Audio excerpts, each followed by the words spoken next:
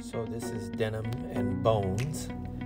When I first did this crumpled drawing, it was a while back, and I've had this, I called it Stag for a while because I was looking at it from that direction, but when I brought it into Illustrator, I was just working with different colors, and I noticed that these, well, I always thought of the bottom part as like some kind of legs, but the way that the setup was is that it had like a really cool look too, like a pair of blue jeans whenever I used the colors. And so I threw that in there, the denim, and then of course the antlers, the horns, and the little skull head.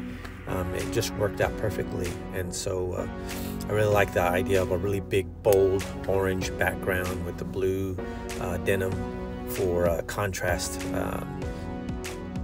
And then I brought in the finishing, of course, is the black outlines, because this ultimately is a celebration of the randomness of crumpling paper and interpreting those patterns to try to create something that's beautiful, powerful, mysterious, strange, unique. And this is it, Denim and Bones.